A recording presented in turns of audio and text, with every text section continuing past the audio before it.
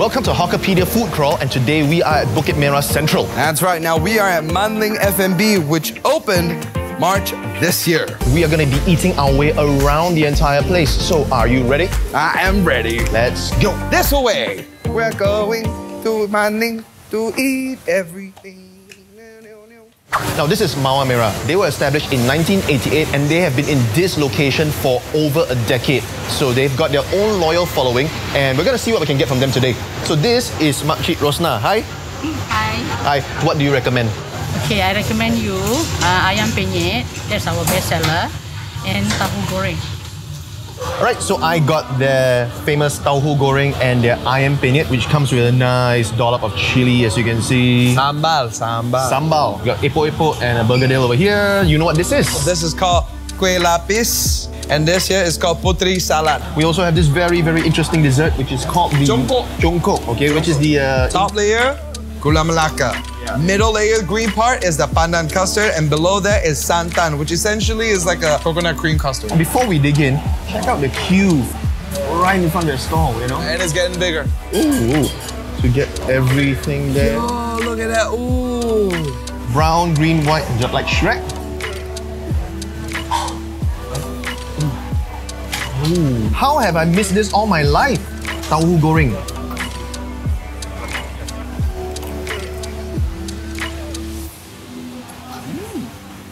So enjoyable.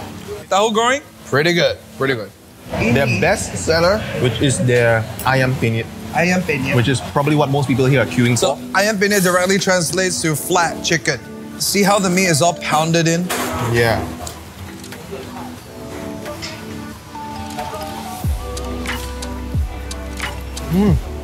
I can see why they're so popular.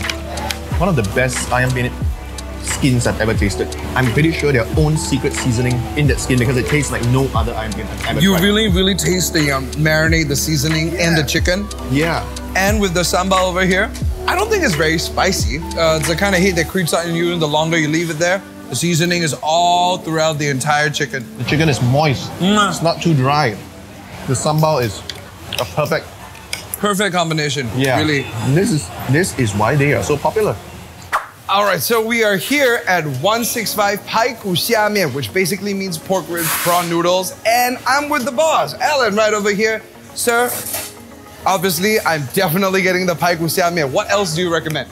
I would like to recommend the mala kolo noodles, which is very popular now and also is very tasty. Yeah. This is the Pai Ku Xia Mian, pork rib prawn noodles. Okay, and I've got mala kolo pork rib prawn noodle. Okay, so it's supposedly mala. Never tried mala kolo noodles before, so interested to taste it. I want to try the soup that I got. Ooh. Very comforting. It's actually kind of silky if you think about it, and it just slides down your throat. Very nice flavor, very nice feel. The classic soup version, the yellow noodles and kway teow, they do soak in the soup, but that's what's nice about it. So this is mala kolo noodles, okay? That corner right there, that's your mala chili. Now we're talking, now we are in business. Look at that. Let's see what dry kolo mala noodles taste like. What are you feeling?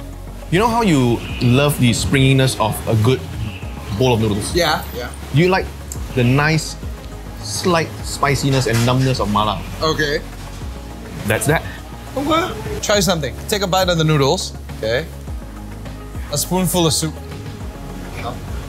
Oh. Got mixed up. Nice combo. That is a match made in heaven.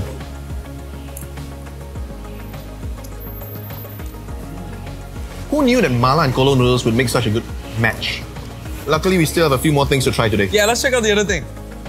Alright, so now we're gonna try Three Kingdoms Mala Hot Pot. This is their first outlet anywhere in Singapore. Alright, they've got 67 different types of ingredients for us to choose from. That's quite a lot. But what makes them special is that their mala-based sauce is made up of 45 different types of ingredients. That's a lot more than usual mala-based sauces, okay? Okay, thank you. Yeah, you want rice or noodle to go with it? Yeah, let's go with some noodles. What spicy level? Let's do zong la. Just middle spice for now. Okay?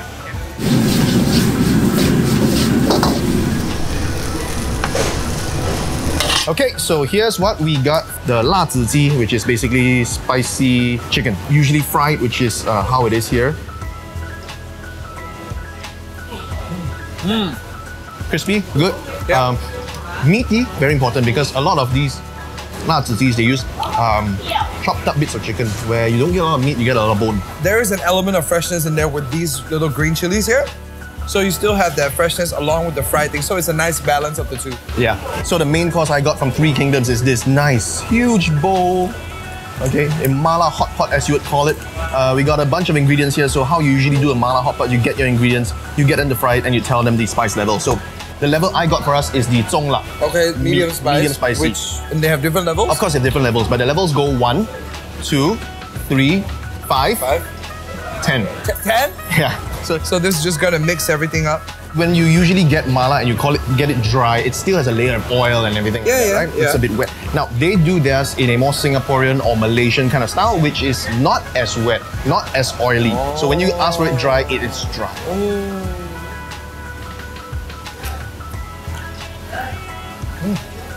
This is level 3. It is a bit spicy already. You know, so if you go level 5, level 10, oh man, you're gonna suffer. Not killer, but I would say that if you are not a fan of spice, this is going to be somewhere up there for you. More than the numbness or the spiciness of things, it's a lot more of the fragrance that I feel is featured in this dish. Did you notice something is missing in here? I think I know what you're talking about, but just to be sure, we're gonna say on 3. Okay, 1, 2, 3. Peppercorns. So you don't find any peppercorns in here, okay? Why? But you still have the taste. Yeah, which is great because you won't have to like bite into one and hurt your teeth. That's happened to me before, right? Yeah. Okay. But you still get the flavors, and that's because one of the 45 ingredients they use to make their sauce is peppercorn oil or something like that, which I think is an extract of the peppercorn. And they mix it all in, and then they fry it in, so you get all the flavors coated evenly without risking your teeth. The coating is so even. The flavor, the sauce. I feel that the star of this mala dish is the sauce. Which takes 5 hours to cook. We're gonna try the Devil's Challenge. If the two of us were to finish the entire pot in 20 minutes, the entire pot's free. You can challenge on this devil cakes mala. You must be 21 years old and above. Once you're successful, the $38.80 meal will be waived. No drinking, no wiping face. Let us know in the comments if you want Hawker Peter to go for any of these food challenges.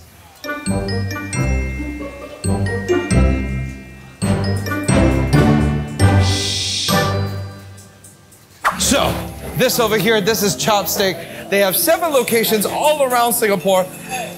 Let's just say, I've seen a bit of the size, the decent portion size that they have. Sorry, decent's not the word. The word for the portion of these things are humongous. All right, so what did you get for us? Okay, I got you your favorite fried things with cheese. This right here is their signature cheesy, crispy chicken. All right, what do you get? This is called the Hot Plate Beast Platter. All right, I'm gonna go for it first because, oh, cheese. When they were pouring the cheese over, ooh. Oh no, still can look at that. Look at that pull. Look at that pull. Anything that has cheese is good. And if it's fried and has cheese, it is excelente. The whole clump of cheese. I got the super cheese. Oh my gosh. There's a little bit of that Italian herb. I'm guessing it's either laced over the cheese or it's in the chicken itself. Let me give you a little tour of what is the beast platter that they have. Start things off with a little bit of egg. This is your steak. A whole sirloin right over, oh my gosh. Right here, pork chop, and then below is the lamb chop right over here. So basically what you have here are all the farm animals on a platter. Ooh. Oh, it's not bad. Yeah, still kind of juicy.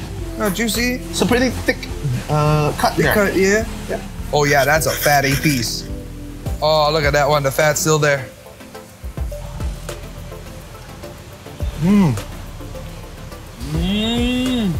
That is good. Perfectly done. Yeah, we got it medium, and that is medium. Okay, it's not overdone. Still juicy.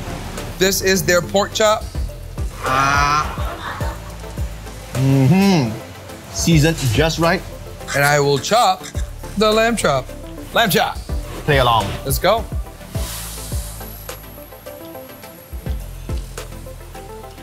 Actually, this lamb chop is not bad. But that joke was worse. I'm actually enjoying the beef platter a lot more than the fried stuff.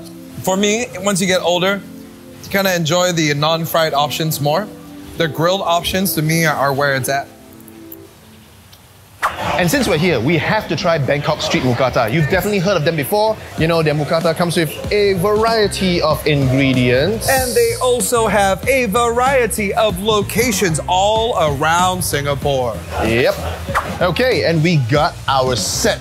Okay, you've got all the proteins over there. Yes, sir. What do you see? I see prawns, chicken, squid, pork belly, pork, hot dogs, scallop. Oh, they got scallops. You got scallops. And crab sticks.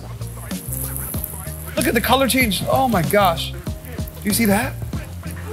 You can already start to smell it. Okay, you can smell that the lard flavors. The prawn now. Prawn flavors. It's just a little bit of the meat. Wow. Just look at the fat rendering out of the bacon. Look at the prawn head. See that? That is the juices of the prawn just coming out. A good mookata needs to come with a good Thai chili sauce. We're gonna dip this prawn into the sauce. I'm awake. The prawns are not bad. Yeah, we've got a couple of pieces of bacon that are already ready to crisp up right there. Oh, crispy. Right? Sure. That is the juices that came out from the prawn head that we were grilling. Extra cream. Oh, yeah. Extra It's got the cream. prawn. Oh, black pepper pork.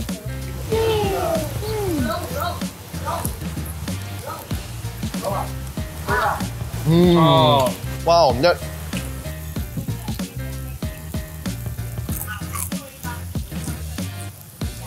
So this is a great way to end our day here at Manlin F&B.